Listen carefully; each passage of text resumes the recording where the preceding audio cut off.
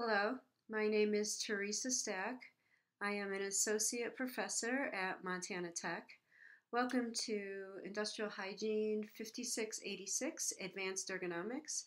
I am your instructor for this course.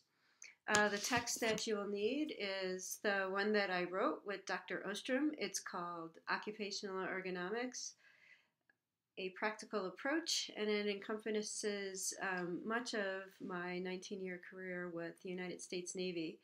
And so it's a technical book written at a really practical level, but a lot of the examples are from the United States Navy. So I hope you enjoy that. You will need this text. It's available at our bookstore from Amazon. It's also available as an ebook. So if you don't want to buy it, I think you can rent it or get it as an ebook. So I wanted to take this opportunity to introduce myself to you, as I don't get to see many of the master students until they come on campus for the residency and they take sampling. But I'm going to just take this time to show you how the course works. So as you can see, I pulled up the Advanced Ergonomics course as you would see it as a student. And so this course is hyperlinked. When you scroll down, everything is closed in and you can't really see anything. So you could link through the course this way, but to avoid the scroll of death, you can just use the landing page as a way to hit on the welcome section. So everything that's in brown has a hyperlink, and I will agree that Moodle is a little bit clunky to navigate, but the way this course is set up is down over here you can see the weekly topics, and these are the weeks that the topic is beginning. For the summer section, please note that some of them are doubled up. They go together that way, but and also that because the summer session is shorter, you have some optional sections that you may want to cover because it's relevant to your particular area. So that would be hand tools and office ergonomics. You can see how these are optional. And where they fit in, this one fits in really good with workstation design or survey tools, and hand tools fits in with survey tools as well as upper extremity musculoskeletal disorders. So you won't be tested on them, but if you want to incorporate them into your learning, they're there for you. So if I scroll back up, you can see that the calendar shows up here. The calendar does mark to some degree due dates. You can see your first due date here is, well, that's not your first due date, but a due date is pull it up. Don't completely trust the calendar. Definitely go through and click on the assignment area. So this is where all your assignments are listed. And this is where Moodle is a little clunky. That's the landing page, but here that opened up underneath the landing page, which is always on the top in this course, are your assignments and when they're due. So some of them show up on the calendar, but these blog ones for some reason don't show up on the calendar. I don't know why. Hopefully we can take care of that with Moodle. So that's where your assignments are listed. There's only one exam for this class. You will need the text.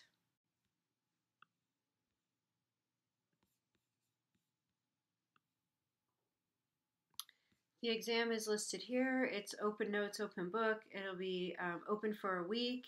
I try to schedule it strategically around the 4th of July weekend so that you can either get it done before or after, but not have any other deliverables to do, or to either read assignments. You won't have to do any of that, and the exam will be the only thing done. I think that's probably lightens the load more so than going through the course material.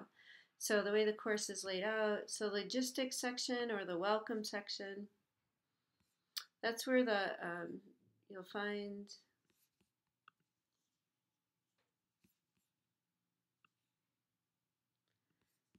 the description about the course as well as the syllabus.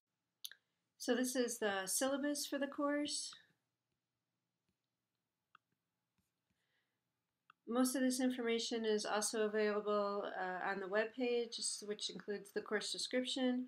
You can see the student outcomes which you're trying to meet when you take this course, or we're trying to help you meet when you take this course. The topics that will be covered, which is the same as on the landing page. The way your grade is calculated and what that grade means as far as A plus goes.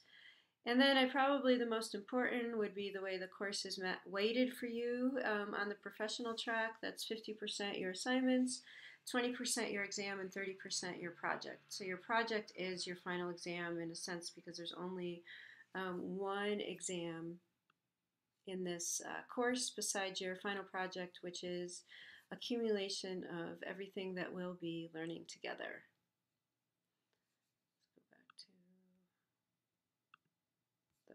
All right, so we're back to the navigation page. So the first topic would be the basics of ergonomics. You see how I'm hitting the link here. It shows you that there's 5 files and 5 URLs.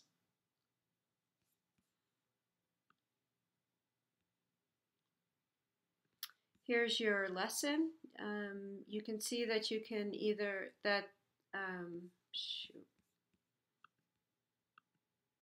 So let's take a look at a typical lesson. This lesson, the Introduction to Ergonomics, or the basics, will start on May 30th, the first week of classes.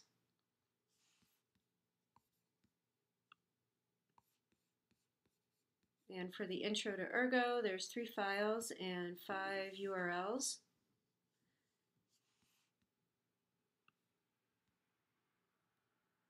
Here's the lesson plan. The lesson plan is available on YouTube. So if you select this link, there will be a recorded version available for you. Welcome to the first learning unit, the basics of... And I'm going to re-record some of these. If you don't care for the YouTube version, so the YouTube link would be here. This is the PowerPoint, which if you wanted to use it for some reason, reference it as I'm going through the slides that are on the YouTube version. That's there for you. That's the non-recorded, non-audio version. And then there's some other videos that were part of the unrecorded version and maybe didn't work so well in YouTube version. As far as your reading for the class is underneath the lesson. So read Chapter 2, The Basics of Ergonomics. I think usually it's better if you read or breeze through the chapter before you actually listen to the recording, as it kind of cements the information in there. Maybe it's different for our distance students, but I find that that works best for our on-campus graduate students. And there's some other additional information in here, as well as this PowerPoint presentation here, which you certainly don't have to take a look at. I guess it's going to take a while to load, but I show you a project that I worked on with the... We lost an engine! So I show you a project that I worked on with the Navy, and this is the before picture, so you would be able to go to this YouTube link and take a look at it. And then the PowerPoint will also show you the after solution. And so this is an example of some really advanced engineering ergonomic solutions that were implemented in the Navy, something that I worked on as part of my career. And so there may be different areas in which your information, we can share this with the class. So that is one thing that I do in this class, is that I share the information that that you hand in and turn in your assignments. So I'm back to the web page, and I'm showing you where there's some optional materials here, additional reading or videos that you could look at or not look at. The main proportion of your lesson will be up here. We are going to share some ideas in this class, and so where you would find that as far as the class goes. So there's a number of ways to do that, but probably the easiest way is to go back to the landing page and click on the assignments.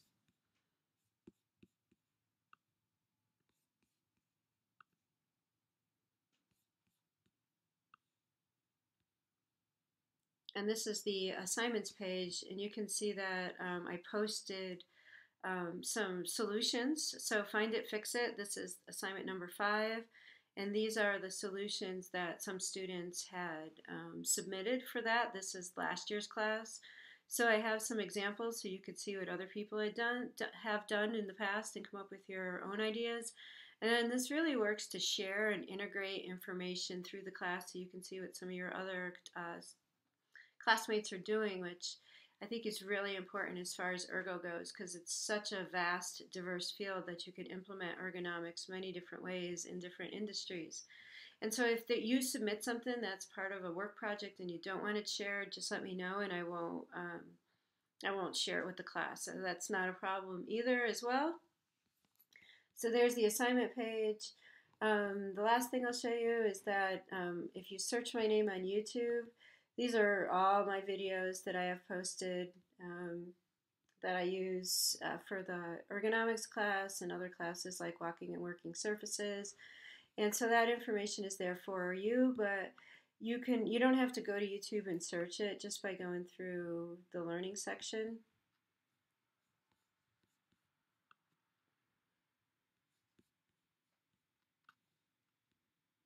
Those links will be there for you, and you can go back and forth. And then there's some optional information. Some have more than others.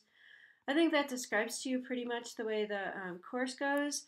And so this is just, again, this is additional information, but I'm kind of showing you that it's out there if you wanted to use it. And this is the solution of the way so what you saw in the video were Navy SEALs that were going down the water, and they were getting exposed to this jarring motion when the boat was going across the chop in the water. These guys actually are the craft masters, and so they deliver the SEALs to their mission. And this is an example of how we put the solution together. We justified what was occurring and how many people were being hurt. And we show that this really is a combination, at least in the Navy, of human factors, ergonomics, and safety engineering, as well as just preserving the readiness of the forces. And these are the solutions that we came up with, were these air ride seats that are able to absorb some of that motion. And we also brought the control panel, or the throttle, into a more position in which people were able to reach onto it and not lean forward or back, and that keeps you in a more upright posture, which enables you to take the jolt of ergonomics, or take the jolt, improve your ergonomics, absorb the jolt better when you're going across the water, is to be in the neutral posture. And we'll talk about that stuff too. I think that's good for an introduction. Send me an email if you need to. My contact information is up here. You can send me, if you happen to send me a text, just identify yourself, who you are, what the question is that you have. I think I usually respond to email, though, pretty quickly. You do have a final project in this class, and that information is there, which is accumulation of everything else that you'll learn. So take a look around. I hope this is helpful to you, and have a great day.